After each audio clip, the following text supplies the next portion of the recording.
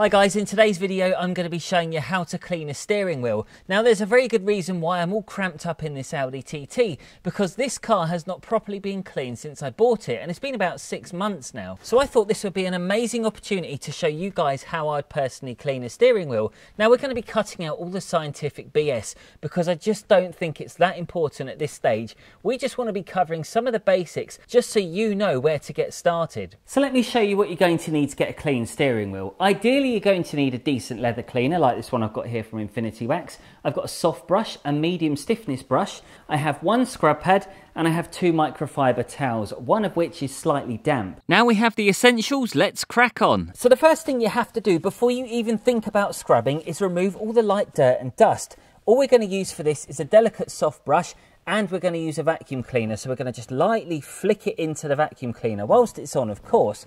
Now there is a very good reason why we do this. Let's just say you do have dirt particles on the steering wheel here and you start scrubbing straight away. What's going to happen is as you're scrubbing away, you're going to get all that grit in between and it's going to become an abrasive, so it is going to start attacking the steering wheel. Now that's not necessarily going to be a terrible thing if you're doing it as a one-off, but let's just say you repeat the same action over and over again. The problem is, over a longer period of time, you are going to see some of that wear and tear. This dusting and hoovering method is something I commonly use on all parts of the interior, especially on the leather seats.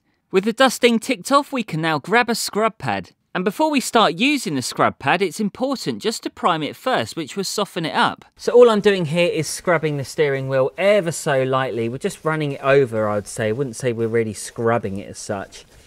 I think that's a word you would use if you're being very aggressive with it. So we just want to go over it at least once and see how that comes up. Because the thing is with leather, if you do start scrubbing it very hard to begin with, you could take off something that you really shouldn't, because some of these old leather steering wheels are so weak and they've just deteriorated over time. The last thing you want to do is just start scrubbing heavily, because that's when you take it off. And then you're just going to have to get it re-dyed, re-protected, and that's just going to cost you more money and more time. Now grab yourself a cloth and make it slightly damp with water.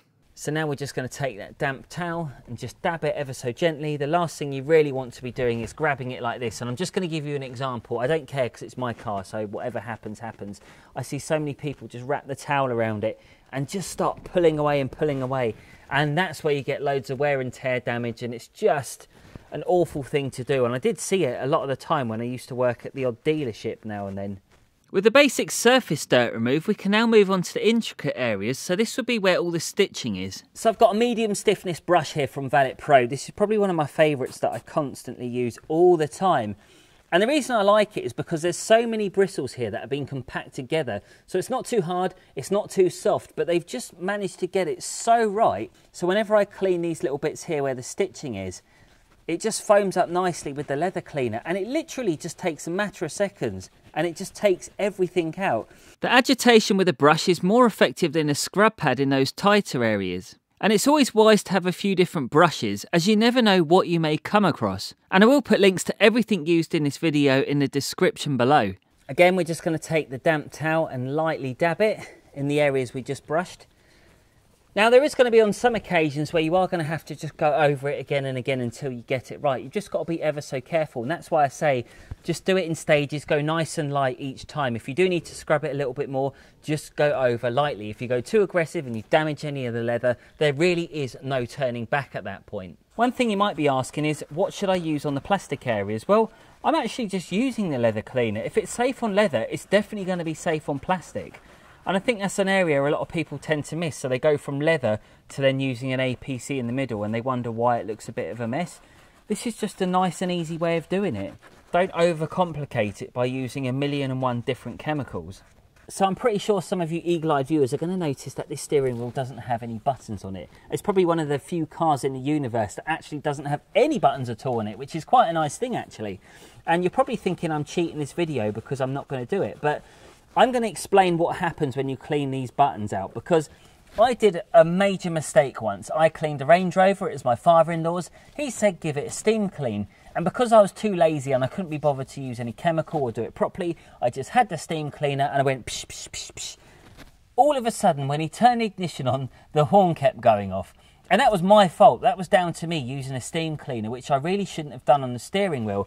Now, let's be honest. In most cases, whenever you clean a steering wheel and you just use a few squirts like this, you're not really going to be doing any harm, because ultimately you're going to be brushing it and you're going to be wiping it away pretty much in seconds. So apart from that one time, in the last 16 years that I've been doing this business, I've actually never caused any damage at all using the light spray of chemicals. It was just unfortunate that I was using a steam cleaner on a Range Rover, and we all know how terrible Range Rovers are. So we're just going to finish it off again with the damp towel. Now, it may feel slightly sticky for a few seconds. Please don't worry about it. Once it's dried out, it will be so smooth to the point it will feel brand new. That's taken all the greasy sheen off it as well. And you can use an air compressor if you'd rather use that, or a car dryer, but in this case today, because it's just a nice basic video, we're just going to be using this dry towel just to follow it up. Okay, so I'm very happy with the way that the steering wheel is now looking. If you did want to take it one step further, you could put a leather barrier on it, and what that's going to do is just protect against some of that dirt. Personally, I don't think they are a massive beneficial thing to have on a steering wheel. Yes, I totally understand it. If you've got cream leather seats, make sure you stick some on there, because if you're wearing blue jeans, that dye is going to run onto it, and you just want to make your life easier for cleaning it. But for things like steering wheels, I just don't quite get it. Now, if you are somebody who enjoys cleaning the inside of your car, and I'm sure that's not going to be many of you, and you want to know how to do it efficiently and quickly as possible and get the right results, then I have the perfect video waiting for you right here.